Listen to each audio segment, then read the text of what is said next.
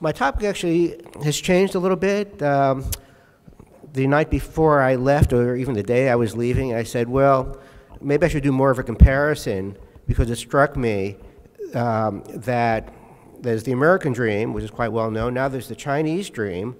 And there's something of a competition going on, particularly for Chinese youth, between what the American dream might offer and what the Chinese dream might offer. But it's not going in the other direction. So why is the American dream more successful in a way here? Western culture is more successful here, yet in the other direction, you don't necessarily see Chinese culture being marketed very well in the US. So that's partly what I want to talk about, including talking about film. So I think I can use this successfully. A lot can be said. This is a kind of a complicated slide, but I'm using an article that appeared in a journal called Gai Ge Nei Can, which was written by a Singapore academic, not openly circulated, but a lot of people have read it, about the differences, 7 differences between the Chinese dream and the American dream, including geographical differences, historical differences. But one thing that strikes me is the notion that the American dream focuses on individual wealth, China focuses on increasing the nation's prosperity and strength.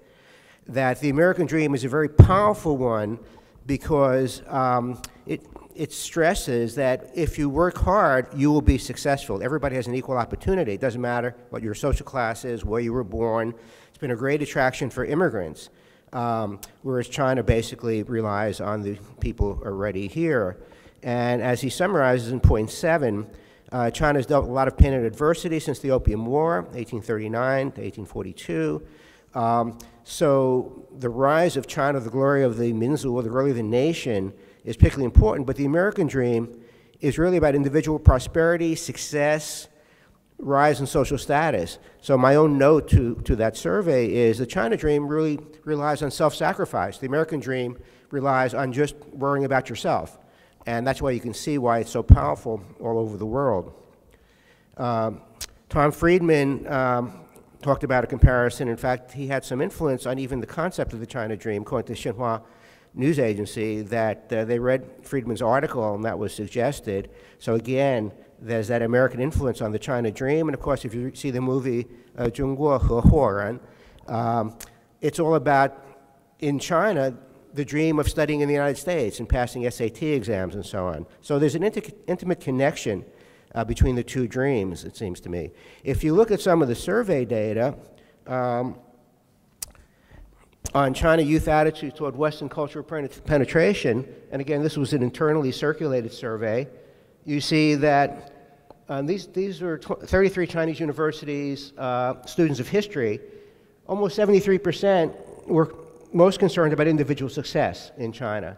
Over 82% acknowledge that Western visual culture products like Hollywood films directly or indirectly propagate Western political concepts and lifestyles, but over 50% actually identified with them, according to the survey, and only 17% don't identify with them. Well, it's one reason why the survey could not be openly circulated, and the people doing the survey at the Academy of Social Sciences were quite shocked. And there were 21 questions, so I could go over the other questions as well, but they're quite shocked by some of the results. And again, if you look at some of the internal publications from CAS, Chinese Academy of Social Sciences, the assessment of the post-80s generation is that they kind of can't be trusted for support. The bottom line is they're concerned with their own benefits, something we've heard about today. Doesn't matter what the political system is. If it benefits them, they'll gain their support. If it doesn't, they will oppose it. So you can see why there's a real concern and why Western culture is looked upon as one of the most dangerous threats to the Chinese Communist Party. I have a lot of slides on that, but I didn't put them on for this presentation. Now, if you look at surveys on actual values of Chinese youth, I just put one up here. What is your belief system? Over 41% said no belief system. And the people doing the research, and this was actually in the flagship journal of the Gongqingtuan, the Chinese Communist Youth League, they basically said, we have a belief system crisis in our society, which is why you need something like the China Dream, which came soon after, but how successful will that be remains to be seen. This is an old survey from 2007 from Lingdian Diaocha, and it's only accelerated since then. So you see the age, the younger you are, the more likely you are to celebrate American holidays. So the 18 to 25-year-olds, for example, much higher than people who are younger. There's only one example of many I could give on that. The more recent Pew survey from July 2014 showing generation gaps on views of the US in many countries.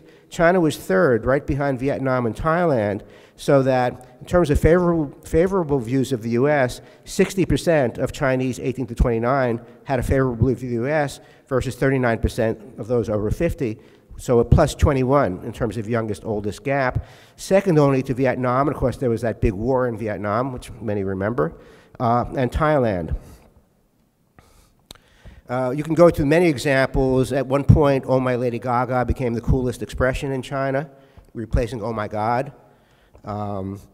Books on how to be cool. There are many of these kinds of things around, and you can see a lot resonates with Western culture. You look at box office data for films. This is from 2014. You see that Transformers, the fourth Transformers, had a lot of China content in there, made over $300 million at the Chinese box office, more than it made in the United States. I put in red the Hollywood films: Interstellar, X-Men, Days of Future Past, Captain America, Dawn of the Planet of the Apes, Guardians of the Galaxy, Amazing Spider-Man 2, and so on. These are all very successful, and would be even more successful if there were not a quota system and there were not blackout dates for Hollywood films and so on and so forth. I'm going to show you some data on Chinese films in the US in reverse, because you see how little they resonate. This is a survey I just picked up last week, actually. It just came out in 2014 from the Shouhui Keshui Wenxian Chubanshe. I just picked this up and went through the survey very quickly before I left. One of the things that was striking to me, what is the most representative of the United States image? Hollywood, over 54%, about 55% said Hollywood, and you can choose more than one thing.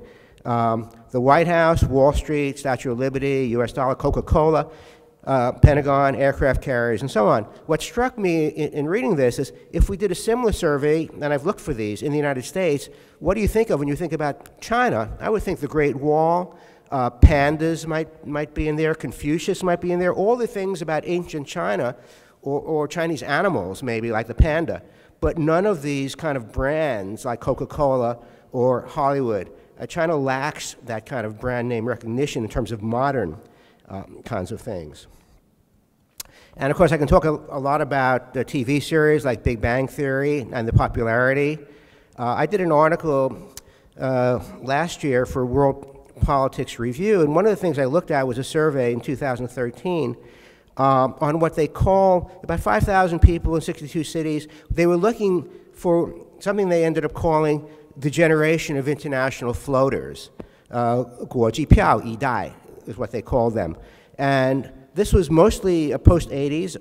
Over 59% were post-80s, and close to 19% were post-90s. So close to 80% were younger people who had become these international floaters. Over 53% liked to watch English language films without Chinese subtitles. They use VPNs for foreign websites. Facebook, Twitter are very popular. They favor products like Starbucks, cars like Volkswagens, Audis, and Fords. So you see some Chinese entrepreneurs recognizing this, building hotels like the Marriott, using the same Chinese characters as the Marriott, the Hyatt, but spelled with a little bit different spelling, and so on and so forth.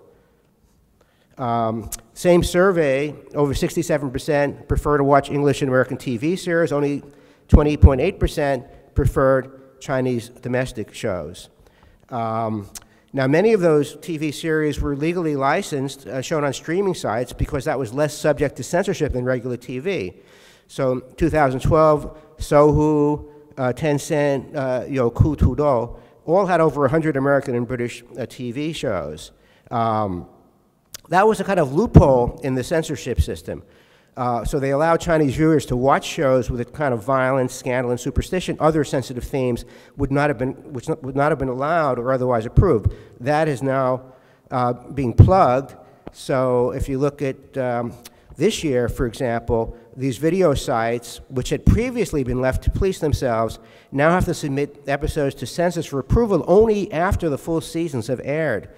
So if a season begins in September, ending in May, it won't be legally available in China for internet users until June at the earliest. Now, this has several possible consequences. One, certainly a setback for foreign media companies like 21st Century Fox, CBS, and so on, who have the licensing deals, but also, as some people have noted in the social media, this may revive the piracy. All this the DVD stores that have been shut down with all these American TV series, they may see a comeback. So you have policies, and the old Chinese expression, 上有政策，下有对策.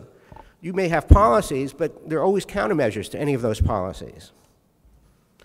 And I didn't want to make it seem like only Western culture, because you have Korean culture, this 来自星星的你, My Love from Another Star, very popular.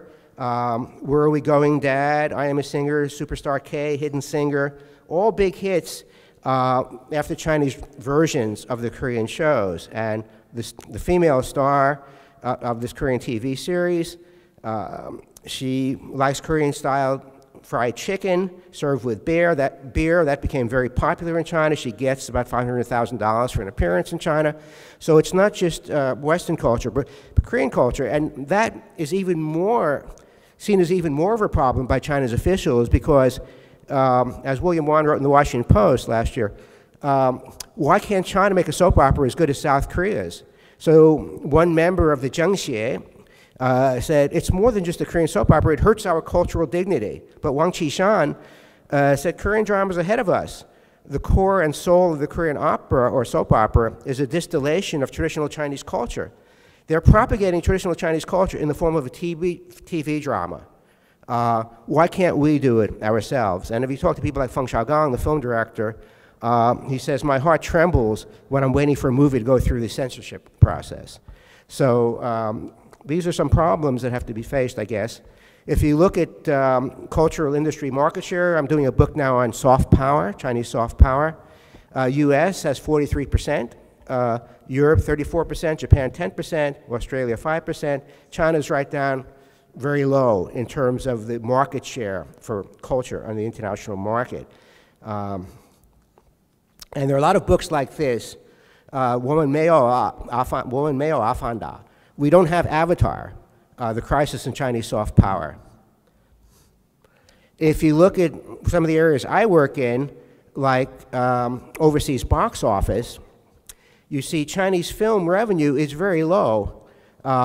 So it hit a peak in 2010 with about 3.5 billion yuan, and there are reasons why it was so high, mainly because they were counting really American movies that were co-productions as part of this. Things like Karate Kid or Mummy 3 were considered Chinese films, which were not. They were not. So once they started cracking down on that, the numbers dropped by about 2/3.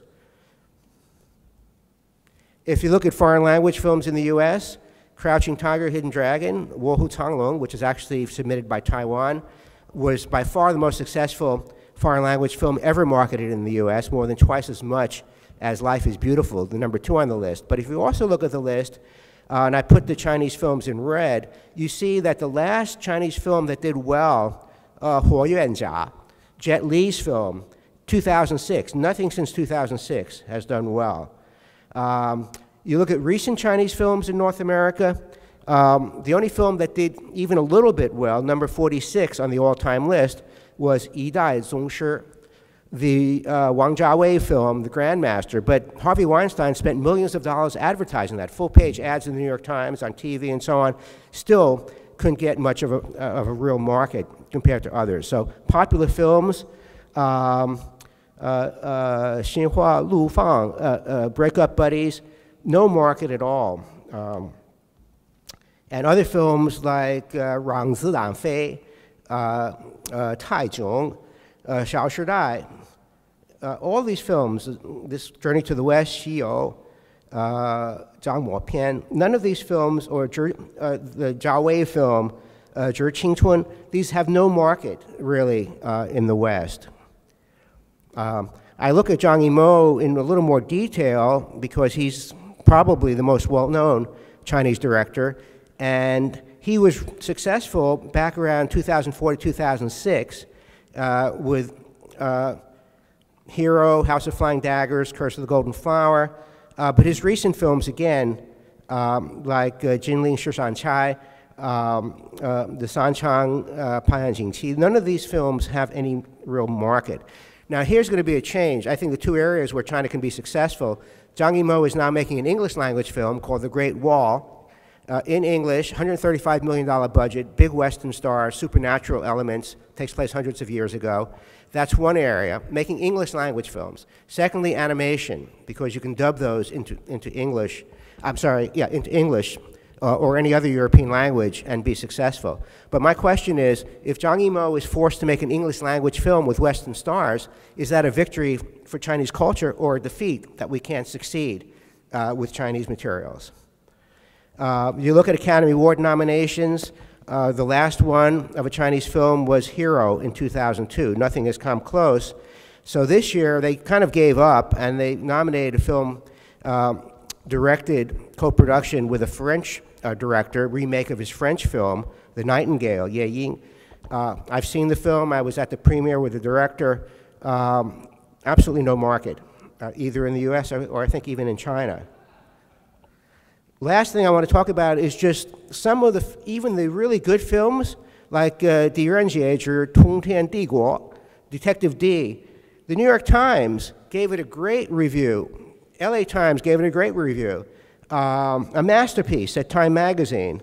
Crouching Tiger, Hidden Dragon meets Sherlock Holmes, only a lot more fun, said New York Magazine.